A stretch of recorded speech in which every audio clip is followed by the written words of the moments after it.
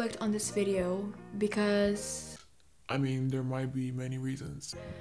But you probably clicked on this video because you are a student in Denmark anyways, you're a student in Denmark that is stressed AF. Are you questioning yourself? Where do I apply? What kind of documents do I send? Where do I go? What do I do first? Don't worry, slow down. So I'm gonna do the biggest favor of all time, and I'm gonna do this video where I'm gonna tell you everything from the beginning to an end, step by step, with every single detail. What kind of documentation you will need, where do you go, how long will it take you to receive answers, and blah blah blah blah blah. Yeah, so let's get right into the video right now. 1, 2, 1, 2, 3, 4. So I'm gonna try my best to be as quick as possible because we don't have any freaking time to waste. So first things first. So you come to Denmark, right? The first thing you have to do is get the residence permit. You need a residence permit in order to get the CPR.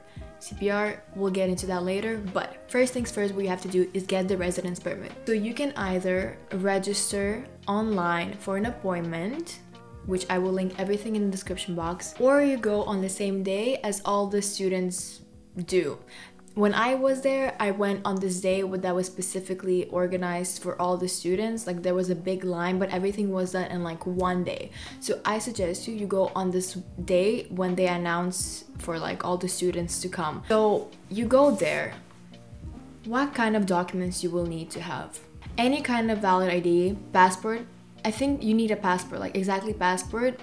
You can try with driving license, but just to make sure you take both. Any accurate size passport photo. I think I needed to have a proof of my residence where I lived, so like a contract between the person that you're renting out the place from, and a complete application form OD1.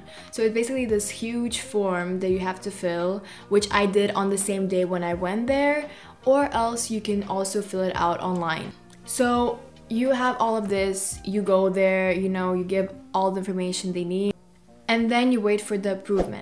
But when you go on the same day as all the students go, you can get the approval on the same day. But if you already booked an appointment, then you will have to wait for the approval until you get it in your mailbox. So when you get the approval for the residence permit, you can apply for your CPR. Woohoo! CPR is really important. You probably heard a million times what is CPR. If not, then I will put it here. What is CPR? In order to fill the CPR online application, what you will need is the residence permit approval and the address where you live. So you will need to have like a contract between the person that is renting out the place for you in order for them to prove that you have the place to live. After you fill out this form, you wait for the answer into your email box, I think, or even like mailbox, but you will get an answer from them like saying that, okay, now you can come to the international house. I think international house. You come there, you have a visit, you fill out something else, and then you wait for the actual physical card, the yellow card. The yellow card is really important because if you will not have the yellow card, you will not be able to apply for a bank account, you will not be able to get a job, you will not be able to get free health insurance. Like yellow card is something you literally depend on if you live in Denmark. So you wait for your card to arrive into your mailbox. I waited for about maybe 1 week, 2 weeks. After you get your CPR yellow card, congratulations. Now you have to apply for an Nem ID. What is Nem ID? I will not even try to explain what is Nem ID, but it's basically, I will put it here. Nem ID is basically like a login to anything that is private. So how do? You request the Nem ID online for the appointment, right?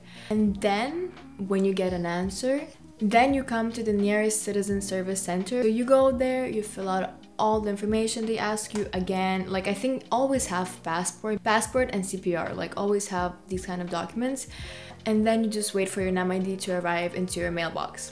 So you get your Nem ID, you get all the logins. Congratulations again, you went through the hardest part. I mean, I guess all of these parts are kind of hard, but so after that, you will probably want to open a bank account in Denmark. probably. If you're gonna apply for a job, you better have Danish bank account. So usually people go to Danske Bank. Like all of my students, classmates apply for Danske Bank because it's the easiest, I think, and everyone basically uses it. Call the bank and ask them what you need to do. I want to open my bank account. You either go to the place and you fill out all the information, or you just call them and make an appointment, I guess. If it applies to anything, like if you have any questions, don't be scared, just call them, spam them. Like, you need to make sure, like, it's better to be safe than sorry. Believe me, I learned this lesson. I'm assuming you're gonna look for a job, right? After you get your bank account, get the tax card. And no one told me this before. I was like, what the hell is tax card? But you need to have a tax card when you will get a job, and you will get the money transferred into your account. Tax card, really easy, order online. It's gonna, like, it's not like a physical card. It's gonna come in, like, it's gonna be registered in your system that you will have it. So the most requested part, I got so many questions about the scholarship SU. So this one, I'm gonna try my best to not miss anything and not to mislead you on anything. But you want to get the scholarship, right? You know probably that you have to get 43 hours per.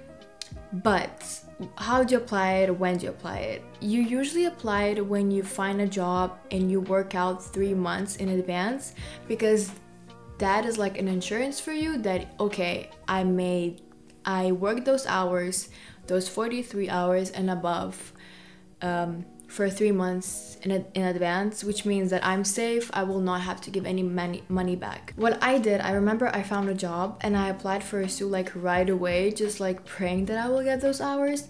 But if you're not sure, just don't do it. Like, work those 3 months in advance and then see if you have those hours, because if you will not get 43 hours, like literally if you will have 42 hours on your payment slip, you will have to give all of your scholarship back, which it's not fun, believe me. So what you do, like how you apply, is basically you do it online. It's not hard at all. You just fill out the form, and I think you can do everything online, and then you either go to your university and tell them that you want to apply for a SU, and you fill out the documents at the like desk, the administration, and then they will send it out to the SU department.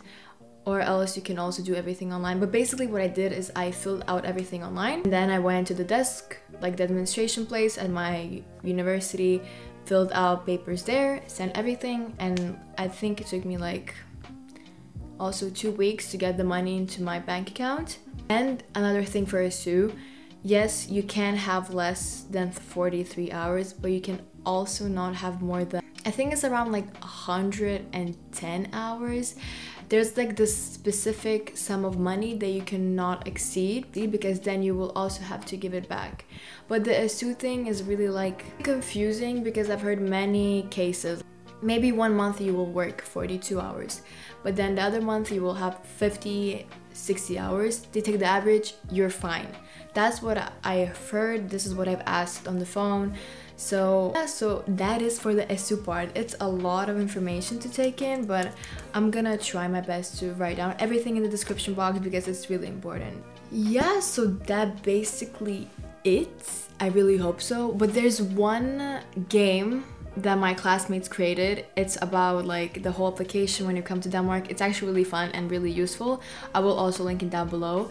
But if you have any other questions, be free to ask me, because I've had like a couple people email me and write me and ask me questions, like everything from even accommodation. So like, honestly, be free to ask me anything. Don't be shy.